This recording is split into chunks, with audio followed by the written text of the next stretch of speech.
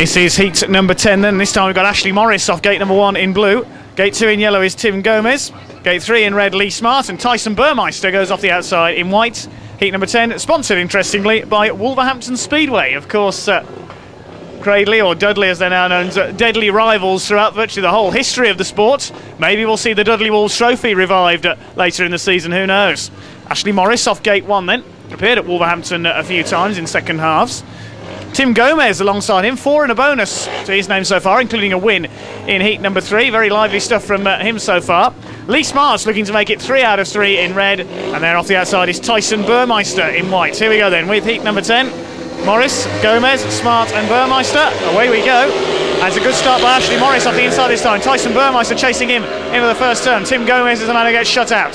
So can the Dudley Heathens try and get back onto level terms then? Lee Smart's back in third place. He'll need to attack Tyson Burmeister if he's going to keep his hopes for maximum score alive. As a look on the inside there as they come off at turn number 4. The still out in front Ashley Morris in blue. Smart now to the outside of Burmeister, trying to take second place. Burmeister looking for him as they go into the back straights. Smart around the outside now looking for pockets of grip. The track fairly dry. Of course, last week's Speedway was ruined by rain, but better conditions here this evening. And Lee Smart around the outside, and he's got him this time. Lee Smart into second, ahead of Tyson Burmeister. Almost lost it coming into turn number 1 that time. Into the last lap we go then. Ashley Morris from Lee Smart. This is just what the Dudley Heathens fans want to see. The gap will reduce to 4 points if it stays like this. With the home side's second 5-1 of the night. Here comes Ashley Morris into the final turn to take his first win of the night in blue. Lee Smart in second, Tyson Burmeister in third, and Tim Gomez in yellow at the back.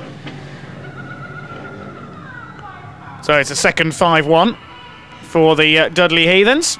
The gap is reduced to 4 points on the night.